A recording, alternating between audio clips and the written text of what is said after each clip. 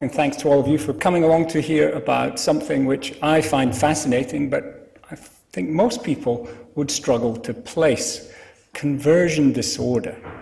If I could just get a show of hands in this slightly darkened room, how many people had heard of conversion disorder before they came along this evening? Okay, so that's half, and that's pretty good, and I guess that's why many of you are here. But that still leaves many of you who haven't. And I would contend that conversion disorder is probably the most common disorder that you've never heard of. So, it used to be all the rage, everyone had it. We used to call it hysteria, and I'll come to that a little bit later. And it was all the rage about 100 years ago, everyone was talking about it, but nowadays you never hear about conversion disorder.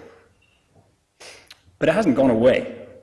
They did a big survey of every patient that was sent to a neurologist in Scotland, and 1 in 6 of those patients had conversion disorder, which made it the single commonest condition sent to a neurologist in Scotland.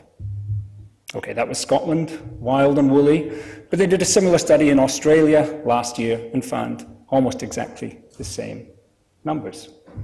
It's extremely common. How come we've never heard of it? Well, that's really the topic of tonight's talk, and I think the reason most of us have never heard of it and how it has this incredibly low profile is because we're really not sure what it is.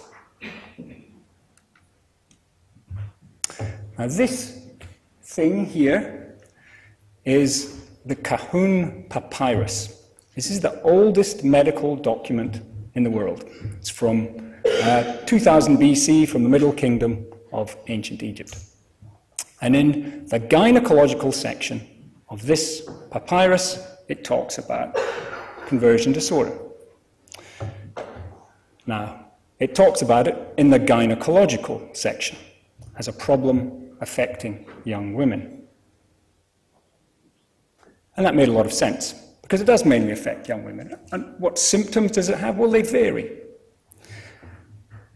It presents with perhaps a paralysis down one side, or fits, or blindness. But we know it's not a neurological problem. We know the patient hasn't had a stroke. We know their eyes still work. We know that they don't have epilepsy. And how do we know those things? Because the patient may be paralyzed, but at night when they're asleep in bed, they might still move their leg as normal.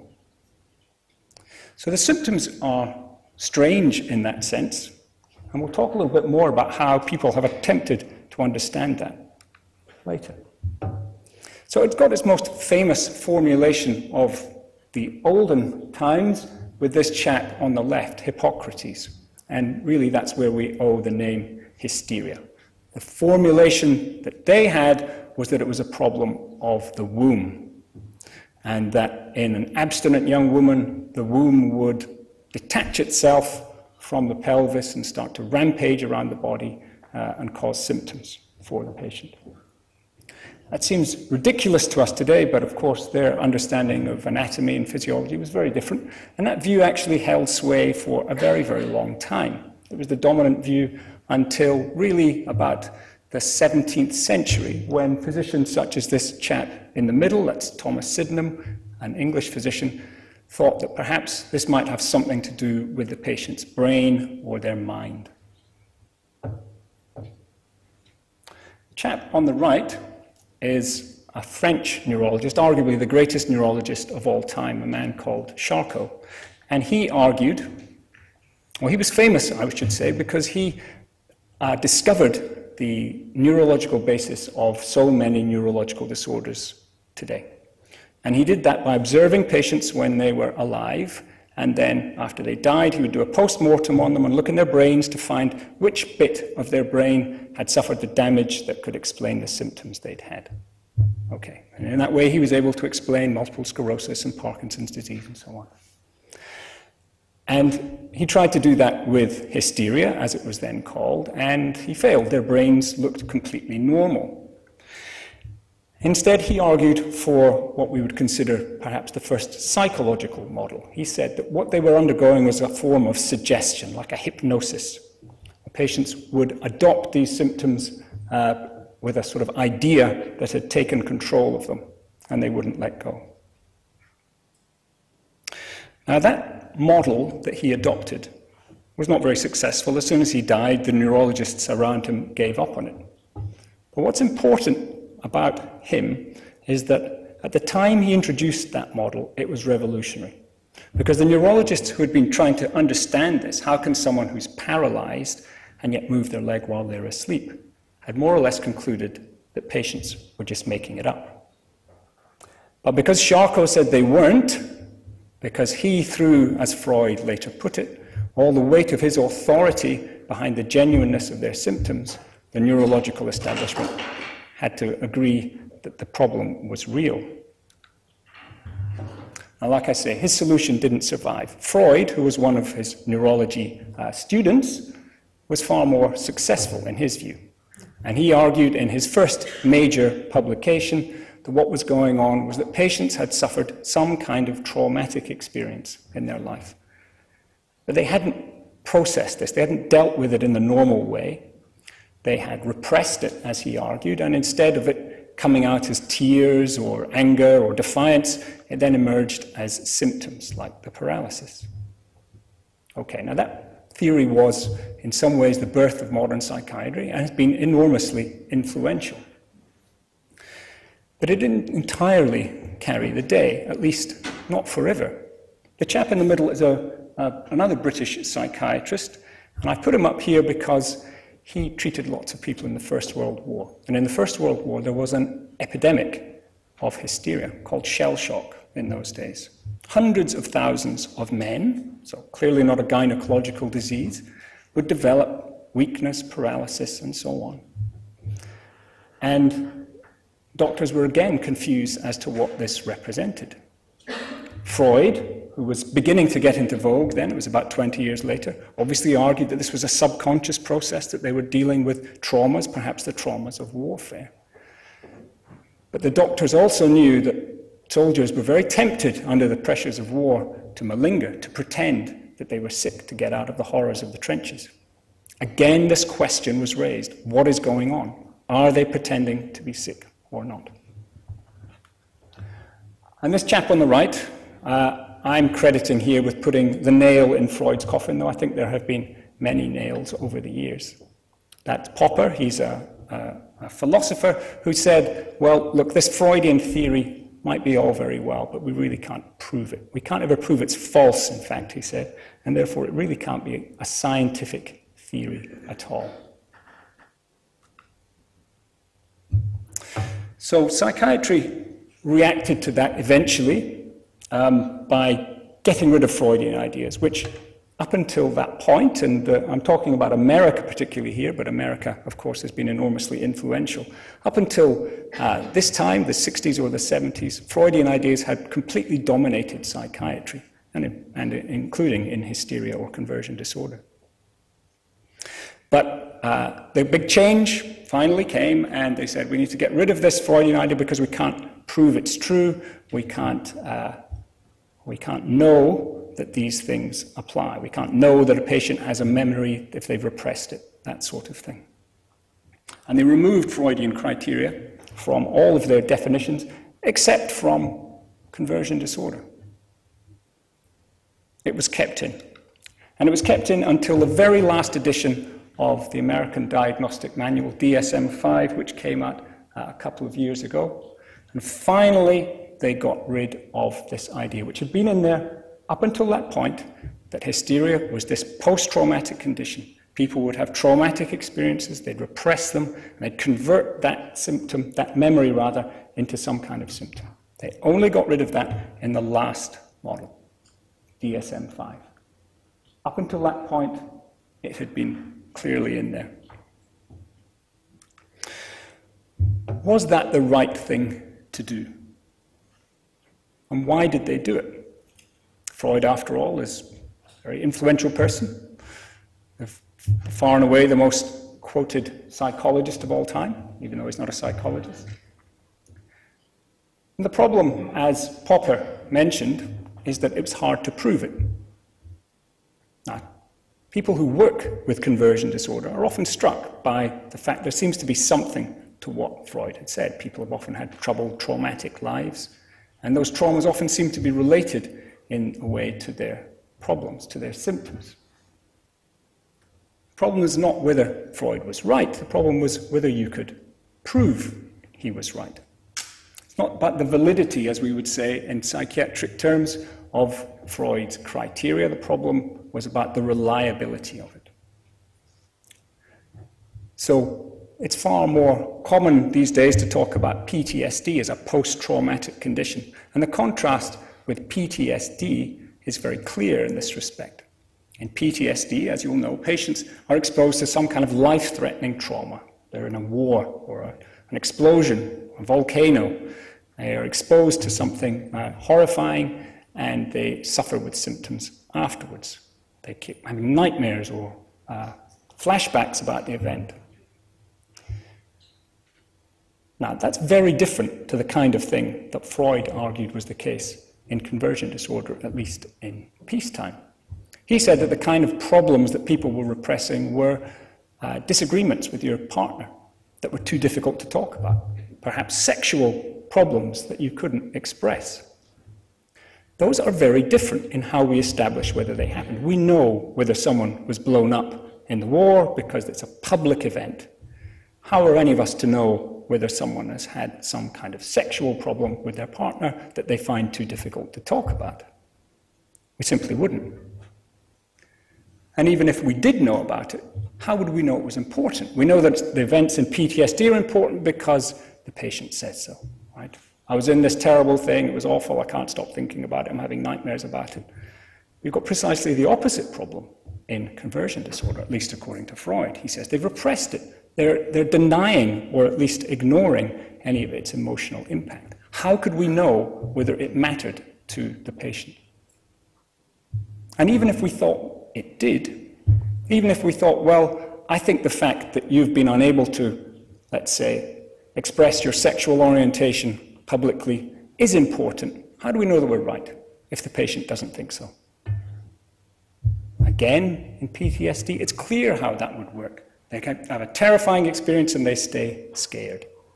How can you hypothesize even that having the kind of problem that Freud said patients have experienced would lead them to becoming paralyzed down one side, or to having fits, or to be blind? What's the process that could lead to that? No one has articulated what that might be. So that leaves us with the question, really, was Freud right? Or is this whole idea of hysteria, conversion disorder, being a post-traumatic condition, a red herring, or just a fanciful idea that we'll never be able to establish? And the problem is made manifest when people have looked at this today. People have tried to see, well, have patients had more traumas than anyone else? Are their problems related to their traumas? And you get enormously different results depending on how you ask this question. Study at the top found that trauma was no more common in patients with conversion disorder than anyone else. The study at the bottom found that conversion disorder, every single patient had had a significant trauma.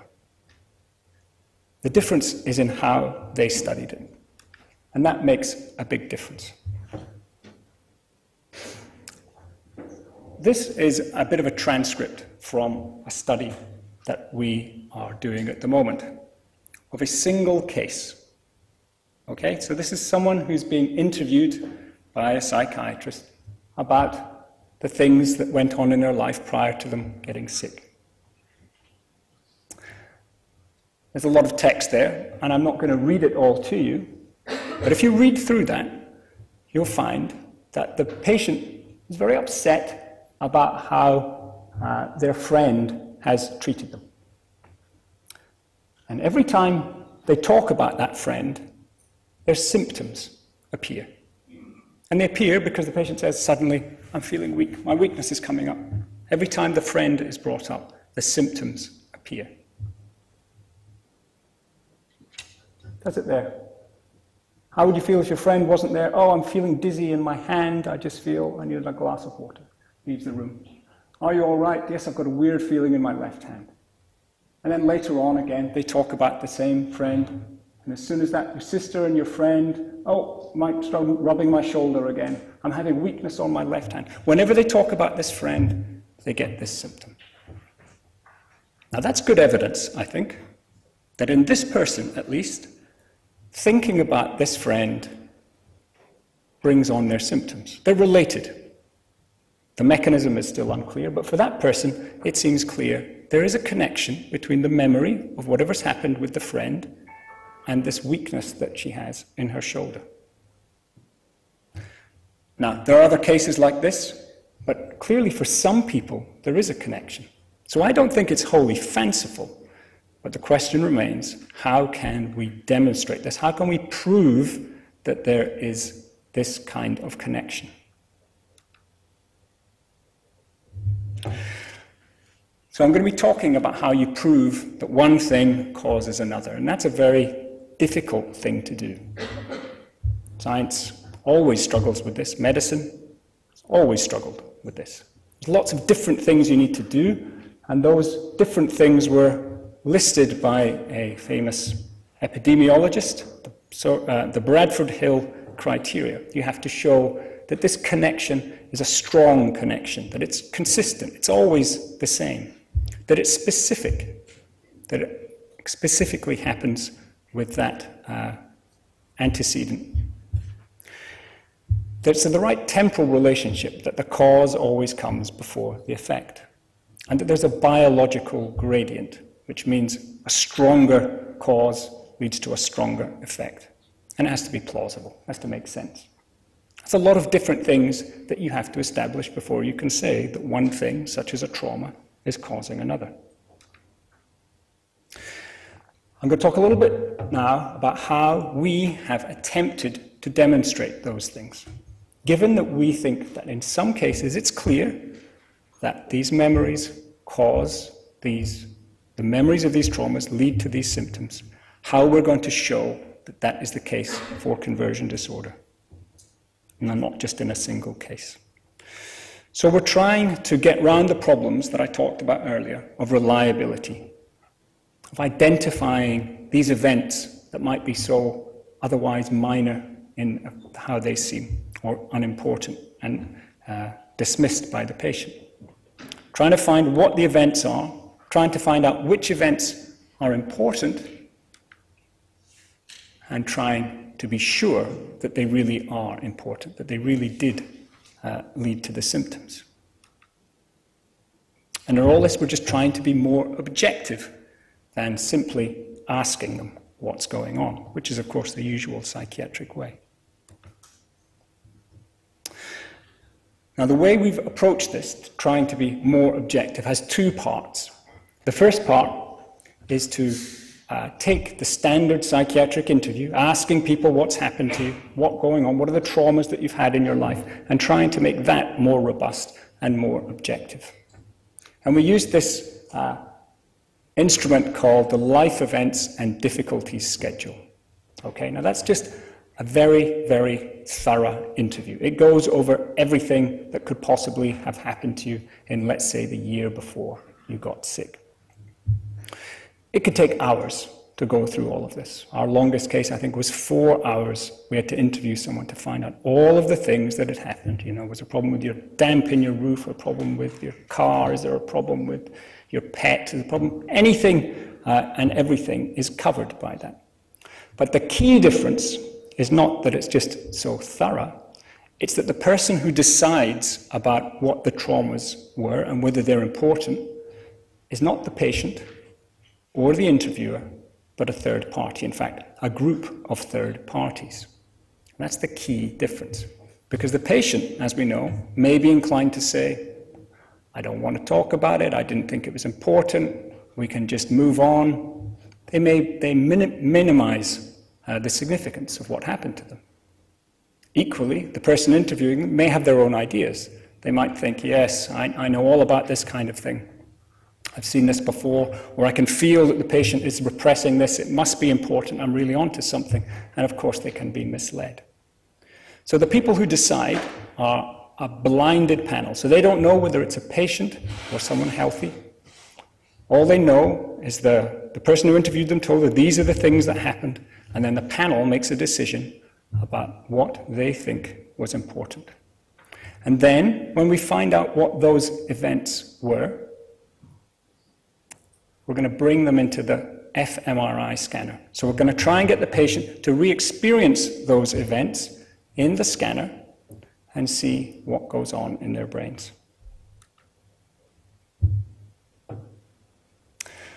That's just a little bit about the reliability and whether we have truly achieved objectivity in this analysis. And I don't think we have, but that really is just to say that we get closer. Let me tell you about how this would work in a specific real-life case. So this is, in some ways, a very typical case of conversion disorder. A young woman, as they typically are, with a typically difficult life. She had suffered terrible abuse as a child, she'd had a broken home, lived on the streets, drugs of addiction, has a child of her own with whom she has a very difficult relationship. And at one point, shortly before she becomes sick, her daughter takes a serious overdose, which she discovers. But the kind of saving grace for this patient, the thing that held her life together, was that she'd found this partner who was a sort of rock for her and very stable, despite the chaos that she always engendered. But after 12 years, the partner finally said, "I can't take it anymore, I'm leaving you." And at that point, the patient collapsed, had a fit, and was left paralyzed on the ground. Okay. So that's a canonical case of conversion disorder. Why is that conversion disorder? Because we know that it wasn't an epileptic fit, because even though she was convulsing, she was still awake and able to squeeze her partner's hand and listen to what he said and so on. And we know she wasn't really paralyzed as though she'd had a stroke, because she was able to move her leg while she was asleep and so on. And sure enough, when we asked her, well, your partner leaving you, that must have been a terrible thing. She said, no, it wasn't such a big deal. It was okay. But it's pretty clear, I think, to anyone hearing that story, that the partner leaving her was important. As soon as he said it, she collapsed. Not the day before, the month before, the year before, but as he said it, she collapsed, had a fit, and was left paralyzed. It clearly, in that sense, was an obvious cause. So we interviewed her about this using the method that I described, finding about everything that had happened to her in the months before she'd got sick. And we found out about the overdose of her daughter, which she discovered, which is certainly a big deal. And we found out about the breakup. And then we found out about a third thing, a sort of neutral thing, if you like, a weekend that she had spent together. Now, it's important to note that being left by your partner and having your daughter commit a potentially fatal overdose are both equally bad. In the crude rating by which there's life events and difficulty schedule rates things, they're both classed as severe. They're equally bad. So we can compare them. And they happened about a month apart. Okay? They were both equally threatening, equally traumatic, you might expect. At least our panel thought so. So when we get her to remember, recall, re-experience those things in the scanner, any differences between those two things might be informative in how her brain is working. So the way we get her to re-experience those in the scanner is we create a sort of narrative about the event in the first person. If it was about the overdose, it would start with, well, I came home on Friday night, struggled to get my key in the door. I opened the door, my daughter was lying on the kitchen floor. There wasn't a pulse. I checked her left arm and so on. All these statements. But some of these statements we've made false. We've changed them. So when we change a detail, but it's a detail that the patient would have to recall vividly in order to check whether it was right or not. So let's say I checked the pulse in her left hand or her right hand. Okay, it's not the kind of thing you remember from the retelling of the story. It's the sort of thing you'd have to put yourself back in the memory to find out whether you checked the left hand or the right hand. Okay, so we've changed some of these statements in this narrative, and the patient has to tell us, was it true or false? So we've created this narrative, and we scanned her a few weeks later and got her to tell us whether all these statements were true or false about the breakup with her partner and about the breakup, the overdose with her daughter, and this weekend that they spent.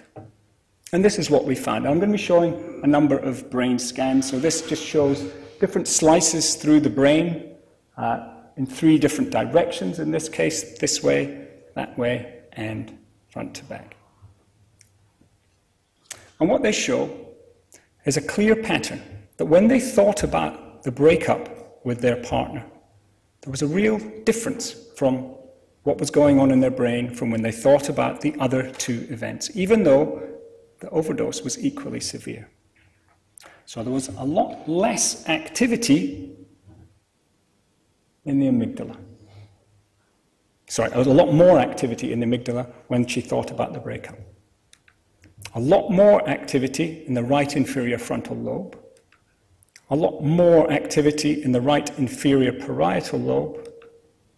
And a lot more activity in the supplementary motor area. And a lot less activity in the motor cortex. Now, some of you may be unfamiliar with what all of those different bits of the brain do. But the motor cortex is the bit that controls, in this case, her right arm and right leg. I think left motor cortex, yeah.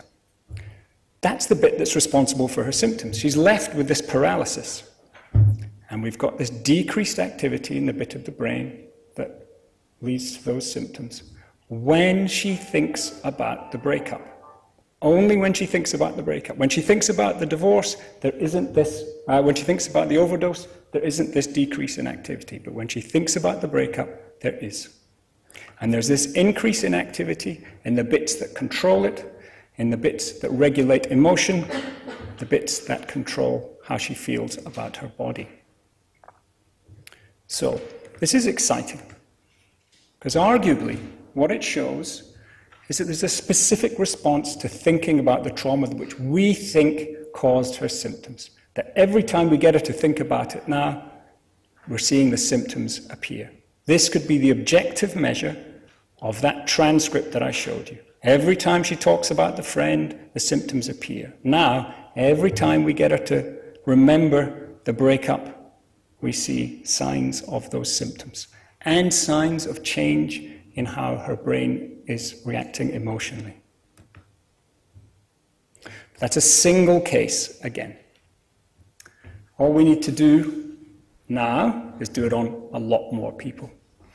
Now, it was very, very hard work. It took many years to do this project, but I'm pleased to say that we managed to get 42 patients, which was certainly a record at the time. There were people who had symptoms of weakness as a result of their conversion disorder. And we got a group of healthy control subjects from their general practitioners. We gave everyone this life events and difficulties schedule.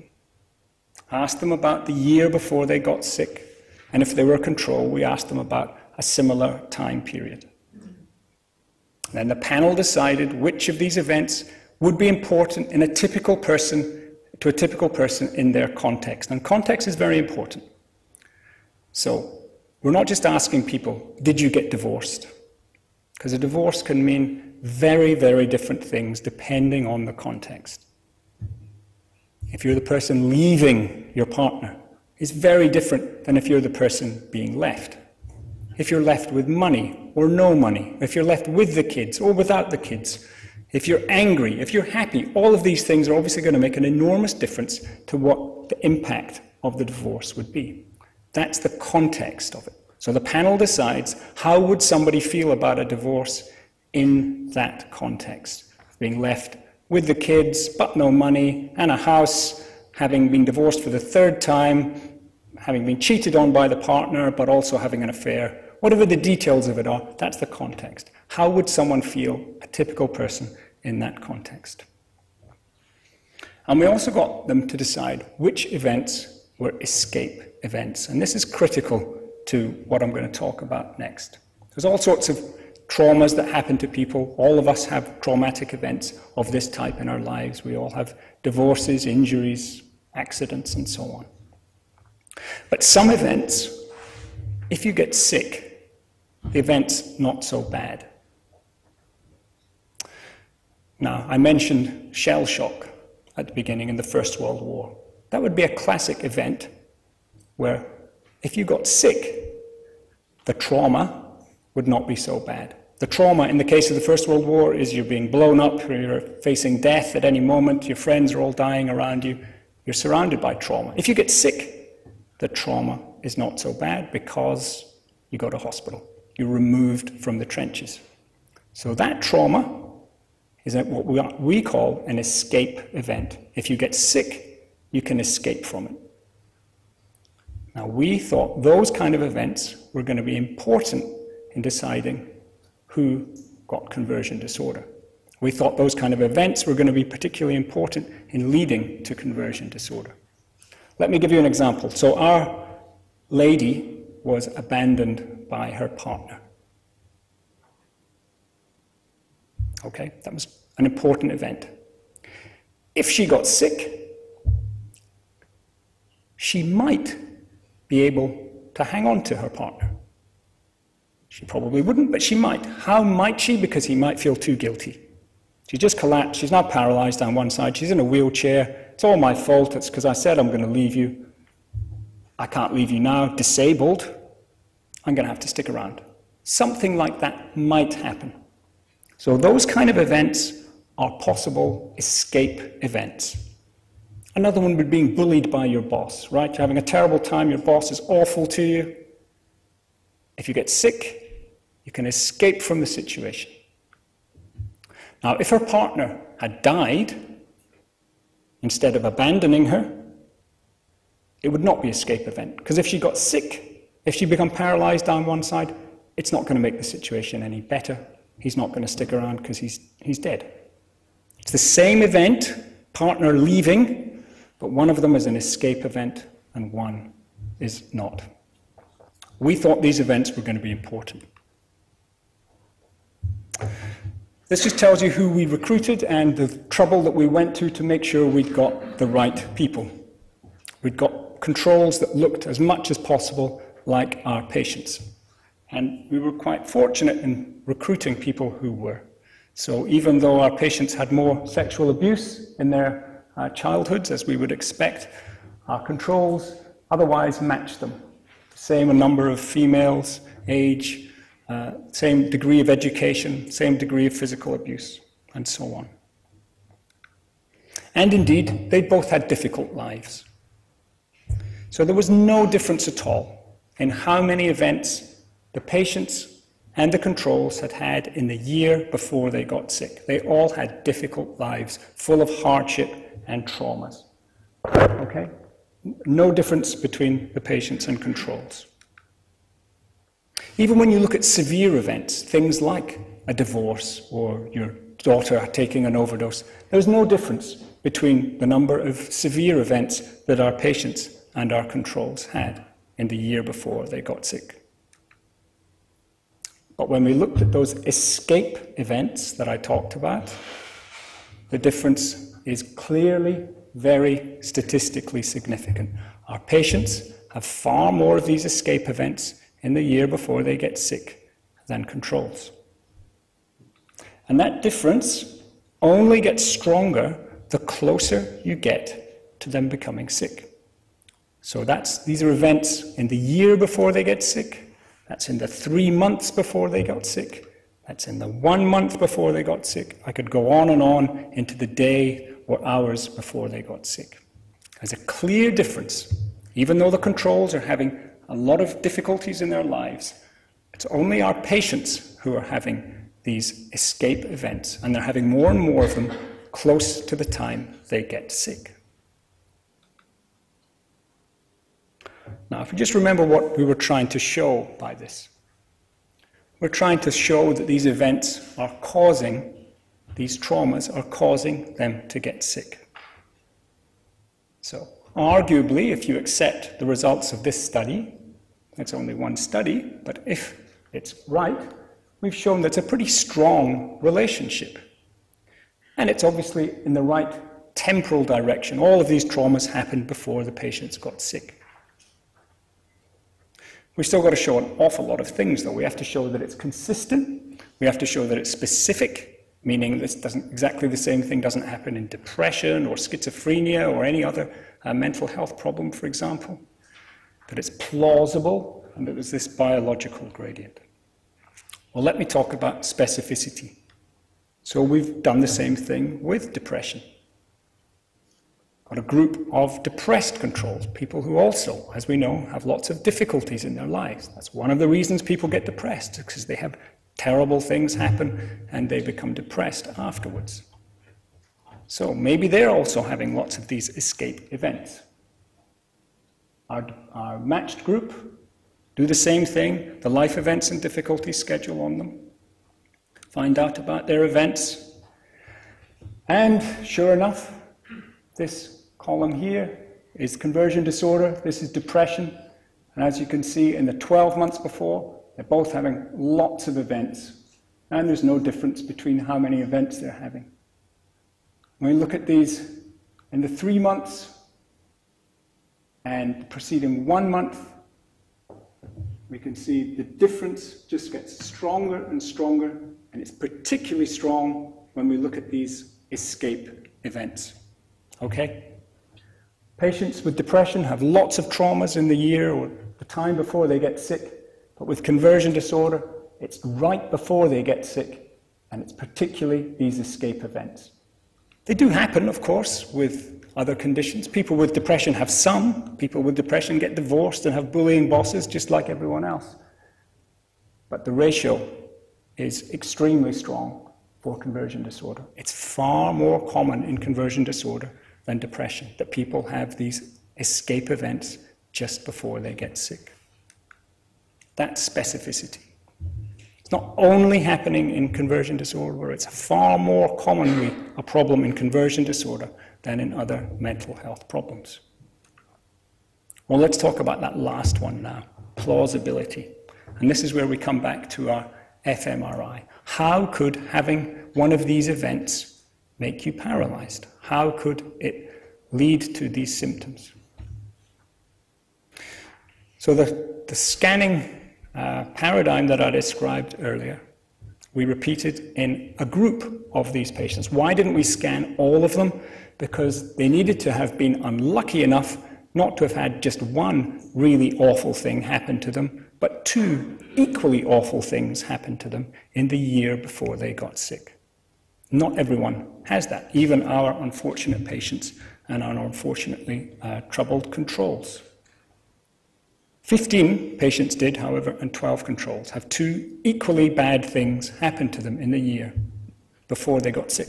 So just as with the case I presented, we can compare those and see what's the difference between the thing that we think caused you to get sick, the escape event, and the other equally bad thing.